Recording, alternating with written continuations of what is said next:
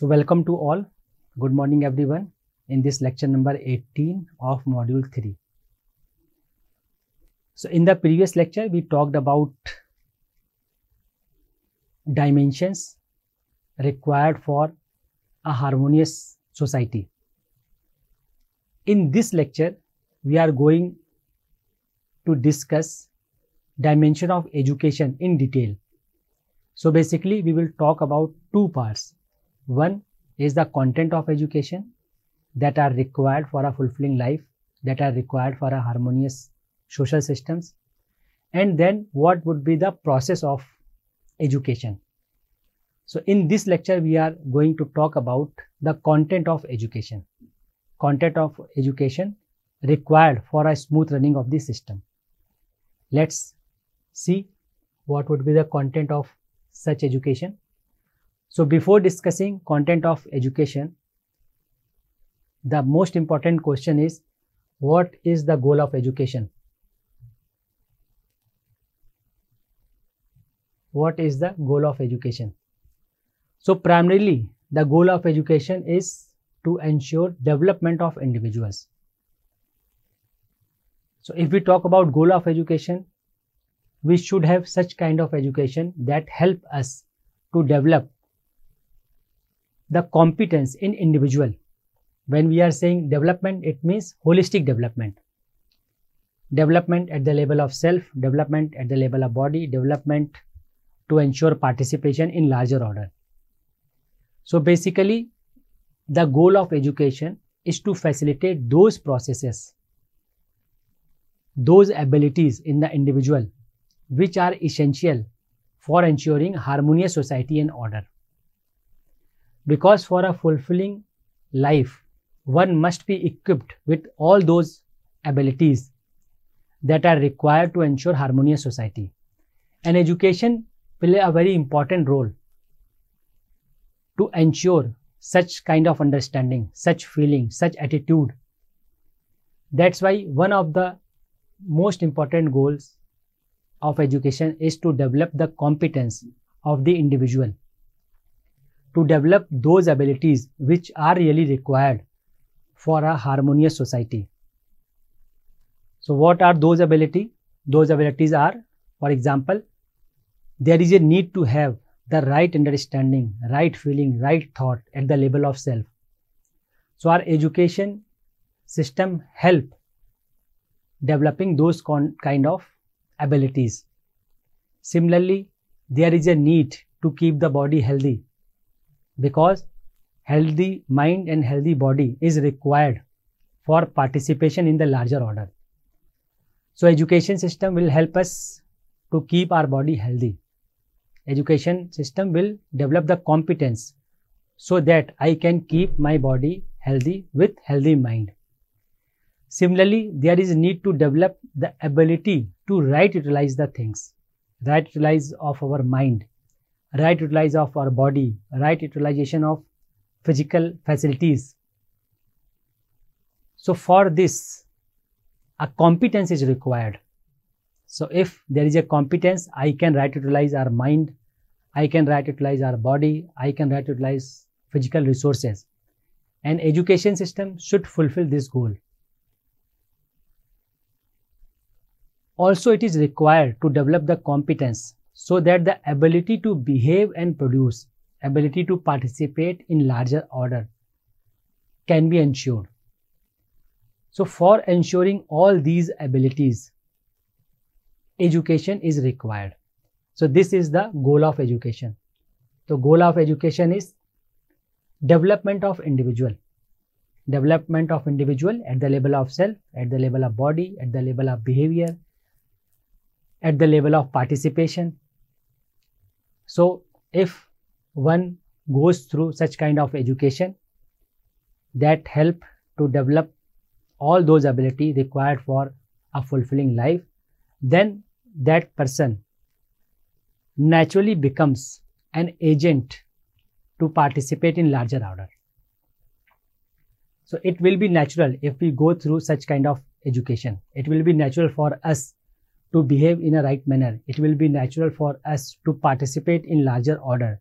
if we go through such kind of education. So mainly we will talk about 2 points. One is about content of education and second is about process of such education. So in this lecture, we are basically going to talk about content of education. So what contents in education are required to fulfill all those abilities that are required for a fulfilling life? So what would be those content? So these contents are briefly recognized as education for development of the self, behavioral education, health education, education for right utilization, education for production, education for participation in the system, education for special care. So let's briefly talk about all these points. So first is education for development. It means mental education, education for a healthy mind. So with such kind of education, there will be a clarity of our goals, our program for a fulfilling life. So this kind of education will be based on the natural acceptance, will be based activities of the self in center, so that a harmonious wisdom, a harmonious visualization of the whole society can be ensured. So one content may be mental education. Another content related to behavioral education. So behavioral education is also required for right behavior, for mutually fulfilling interaction with human being. So if we include such kind of education that improves the ability in everyone's, so that one can become natural agent of mutually fulfilling communication. So this kind of education is also required and it will help us to ensure a fulfilling life. Third one is health education. So definitely this education is also required so that one can be aware about programs, about processes to keep our body healthy. So to keep our body healthy, there is a requirement of skills. What should I use to protect my body, keeping rest of nature in harmony? What should I eat to nurture my body, keeping rest of the nature in harmony? Similarly, there is also need to ensure right utilization of the body. So for health education, we can say health education should address all these points so that one can keep oneself's body healthy and one can also ensure, one can also help others to ensure their body healthy. So this kind of education is required related to health. Similarly, education for right utilization. So once I know myself, once I am able to understand my body, once I am able to understand physical resources, then it is also required, such kind of understanding is also required so that one can ensure right utilization of physical facility. So basically the role of physical facility is to nurture, protect of our body, and physical facilities are also required for fulfilling social responsibilities. So physical facility, right utilization of physical facility is also an important part of an education. So if we provide such kind of education, then our generation will be able to ensure right utilization of physical resources. So if one ensure right utilization of physical resources, then physical resources are available for everyone in the society, generation by generation. So for a fulfilling life, education that ensure right utilization of physical resources is also required. In this education, one can understand enrichment, protection, right utilization of nature. So with healthy mind, healthy body, such kind of education is also required. So there is a need to spread awareness how one can enrich their environment, their natural resources, how one can protect their natural resources, how one can right utilize the natural resources. So such kind of education is also required. Education for production. So education for production of required physical facility through work with rest of nature is also required. So such kind of education will help people to ensure ethical production. So with production, one will be able to ensure harmony, one will be able to ensure complementarity with the rest of nature, with rest of three orders. That's why education for production is also required. Then education for participation in the system. So understanding the human order, learning and practicing the processes and skills required for the participation in the human system. So all those learning practices, technologies are required to ensure participation. So this kind of education would help to ensure participation in larger order in the whole system. Similarly, education for special care, this education is also required. So if somebody is with us with special ability, then this education will ensure a mutually fulfilling communication, a mutually fulfillment with those kind of people too. So all this education, all these contents of education are required for a fulfilling life. So hope you have understood the importance of the content of education which are required for a fulfilling life. You can contemplate on these points. You can also think of if there is another point to be included. Let's move towards next point. So all this I have talked about mental education, about behavioral education, health education, keeping health in the center, then education for right utilization, education for production, education for participation. Now we will talk about significance of current subjects. There are many subjects which are being taught in schools, colleges. What would be the significance of those subjects in the context of harmonious society, in the context of fulfilling life, in the context of ensuring harmonious social structures? So what would be the significance of those subjects with a holistic view that we will study in this slide? So let's talk one by one. So geography. So if we talk about geography, if we look at geography, so geography is basically useful in understanding the weather, the climate. So with the study of weather, climate, we can ensure what should be produced on the basis of land and direction and their local environment. So this can be studied in geography. So this can be studied in geography. So basically, a study of geography help us mainly related to production.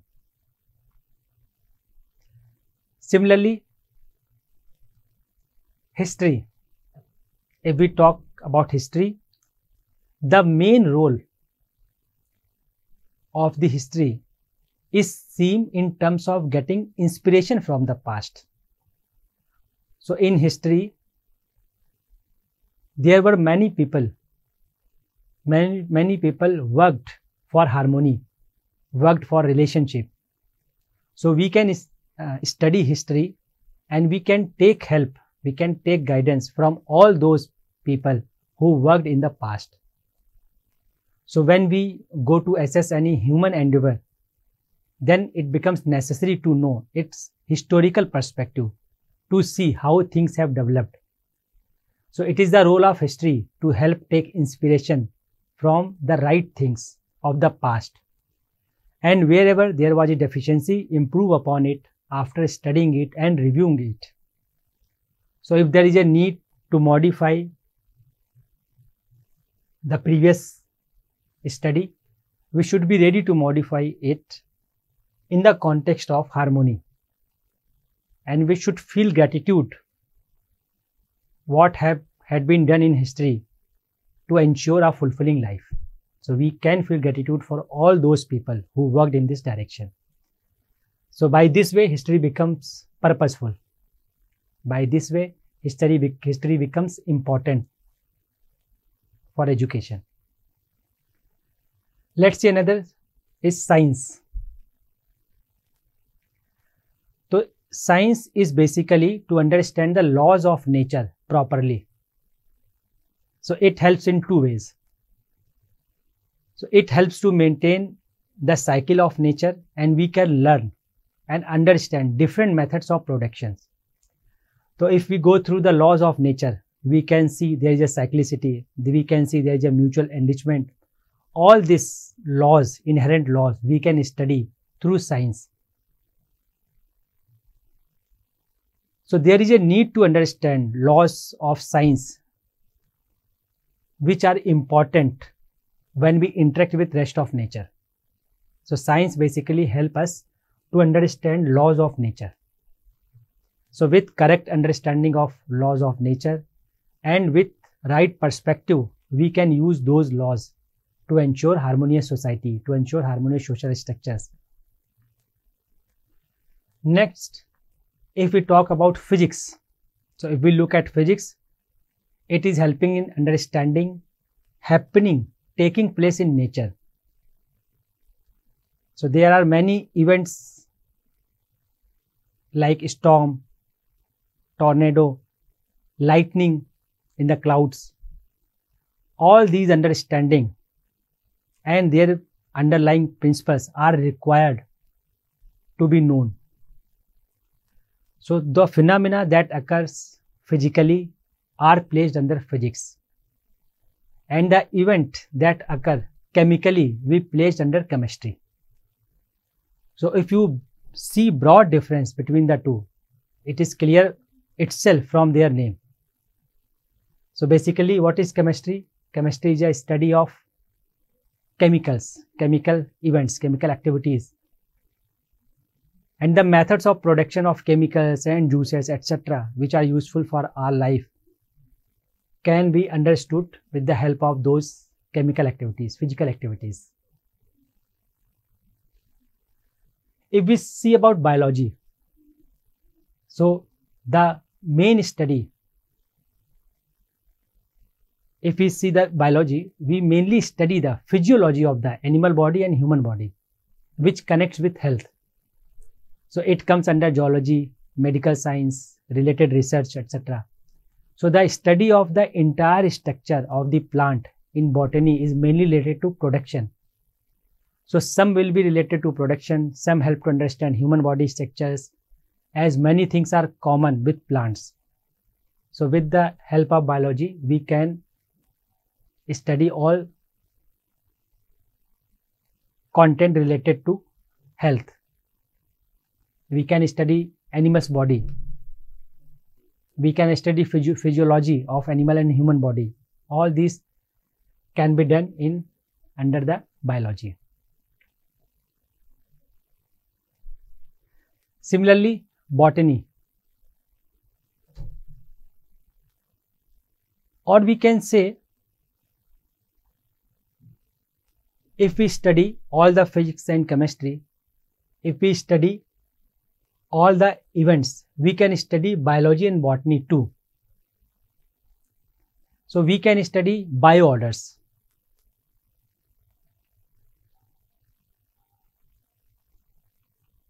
So with bioorder, we can study their activities, their interrelationship with rest of nature. All these can be done under this biology, under this botany. Similarly, philosophy and religion. So based on universal religion, philosophy and psychology, we all will participate in larger order, which will help in making the undivided society. So this undivided society further needs different special branches to deal with societal orders. So those would include political science, management, sociology, economics, technology, etc. These all will work in the sense of participation in societal order. So if we talk about civic science, so if we look civic science in a true sense, it will be the code of living in a mutually fulfilling relationship. So at present, the existing education on civics is not worth living with relationships, but it can be made worthwhile after a critical review. So civic science may be helpful to study code and conduct for ensuring a harmonious environment around the society. Then if we see mathematics, it shows that whatever calculations are to be done. So for example, if calculation to be done from one planet to another planet, from one galaxy to another galaxy, so this kind of calculation comes under mathematics. So mathematics would be helpful in calculating those type of biggest distance. Then we study social science. So in social science, we can study all those phenomena which are required to ensure harmony in a society. Actually, the social science may be extended in the form of history, civics, geography. Political science became the sub-branch of civic, and its further extended form gave birth to law. So all this can be studied in social science. Okay. Then psychology. So we can see the placement of all current subjects in this diagram.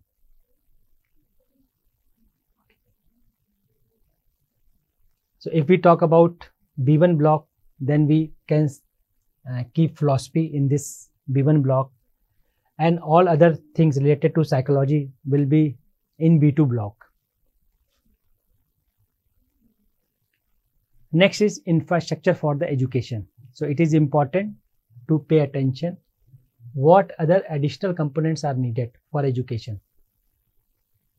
So for this, many infrastructure required so that education process can be ensured smoothly. So building may be required, resources may be required, resources of production are required where the child can learn and can do some production along with under the guidance of the teachers.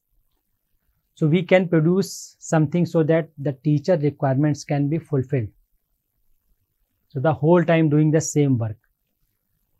So a proper infrastructure with the help of everyone can be ensured. Then what is the importance of tradition in education? So 2 points mainly we can study in this. We can learn from tradition. Number one, whatever meaningful past generations have achieved, whatever has been achieved through past generation, they should be transferred to the next generation. This we can study from our tradition. And whatever remains is required to modify in this generation. So in this sense, tradition of education will be helpful. So let's sum up the whole thing. So we studied about the content of education. So primary goal of education is to facilitate the process to develop all those abilities which are required for a fulfilling life. So we studied about behavior, health, utility, production, participation, and special care education. So with this view of holistic vision and human goal, the significance of current subject we studied in this lecture. Similarly, we studied importance of tradition in education, and then with the right understanding, we can evaluate all our habit, lifestyle, etc. So that's all from my side. So let's meet in the next lecture. Thank you very much. In next lecture, we are going to study about the process of education. Thank you very much.